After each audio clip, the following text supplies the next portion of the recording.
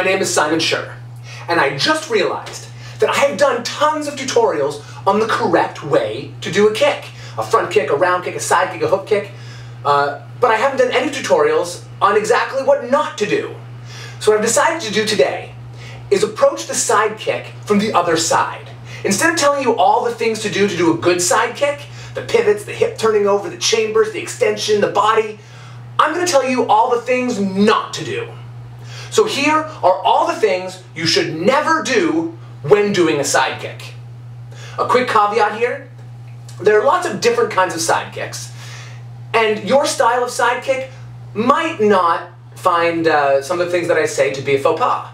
What I'm talking about here is a full range of side kick, a full range of motion side kick with lots of technical details. So basically everything a textbook side kick should be. You can always make these mistakes, but make sure you're making them on purpose, as a shortcut during sparring, or for some other reason that I can't possibly think of right now. But in general practice, there's no reason to do any of the things I'm about to mention when you perform your side kick. Item number 1, leaning backwards. When you're throwing a side kick, you want your body facing the direction you're kicking. You want your upper body erect. If you start leaning backwards when you throw a side kick, you're going to fall backwards. You might even hit a wall and bash your face and get a bloody nose. So keep your upper body up and controlled, erect, pointing towards your target when you throw a side kick. Number 2, the knee of the kicking leg should always be the same level as the foot or slightly higher. It should never be below it. If your knee is below your foot in a side kick, you'll either end up doing a back kick or crumpling your leg as your body and hips can't absorb the impact, and then spinning yourself around backwards. This can damage your hip, knee, ankle, and put you in a bad position while sparring. It could twist you around and let someone jump up behind you and punch you in the back of the head or some other unimaginably horrible thing. Number 3, not turning your hips over. Now, I talk about the pivot being very important. Your standing foot needs to point the opposite direction. This does several things, one of which I'll talk about in a minute. But not turning your hip over is a big one. If your hips don't turn over, your kicking butt cheek doesn't point towards your target, your toes will point upwards, making the kick supremely less powerful. You want to engage your hamstrings, your gluteus, and your standing leg into the kick. If your toes are pointed upwards, that's not going to happen. And your toes point upwards when your hips aren't turned over. Item number 4, the floppy foot. You want to pull your toes back and hit with a solid, tense foot, just like a solid, tense fist is what you want to hit with when you punch. So when you side kick, you don't want your foot to be floppy like a dead fish, a dead flaccid fish. You want your foot hard, solid, like a dead frozen fish. Number 5, you don't want your arms flailing all over the place when you kick. You want them in a guard position. You want them in a controlled, decided, predetermined position. You want them up, protecting your upper body. You want them punching your opponent at the same time as you kick. Maybe even grabbing someone as you're kicking another person. But you don't want them flailing around like a monkey having a seizure, or a wacky waving inflatable arm flailing tube man. Item number 6, don't hold your breath. You want to breathe out when you kick. That's why we make that tss or cha noise when you throw kicks and techniques to be powerful. We never hold our breath during techniques. The only time you should ever hold your breath when you're throwing a side kick is if you're in a chamber full of a poisonous gas. And I don't advise doing a side kick when in a chamber full of poisonous gas. Just stay away from them. Breathe out when you kick. Don't hold your breath. That tenses your muscles and will make the kick way less powerful and allow you to deal with new situations less effectively. Number 7, forgetting to chamber. You need to pull your knee into your chest and point your leg at the target before you extend your leg. If you don't, you won't have any momentum behind the kick, and you can't build up power.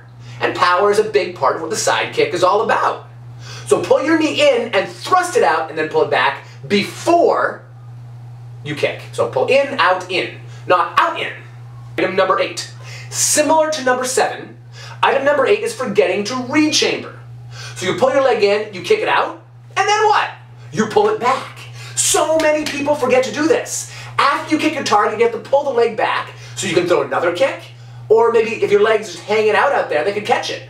And if you drop your leg down straight, then you can't use it again until you pick it back up, and it's much easier for your opponent to catch, grab, and throw you over. This is what jiu-jitsu guys are always talking about. Like, I hate kickers, or I love kickers, because when they kick me, I just grab their foot and throw them on the floor. Well, those are kickers who don't pull their leg back when they're done with the kick. In, out, in. Item number 9. Not extending your leg all the way. Now, if you have a tight muscle or you haven't warmed up, it's going to be tempting not to extend your leg all the way. If you have a knee injury, or a sore knee, or you've been kicking wrong for a long time and your knee is sensitive, then you're not going to want to extend your leg all the way. You want to extend your leg all the way when you kick. That way you hit your target and drive through it. So the kicking leg should straighten before you pull back. So if you don't extend your leg all the way, take some time training your body in slow motion to extend that leg so that you can do it in fast motion. But don't do a stunted side kick. Item number 10.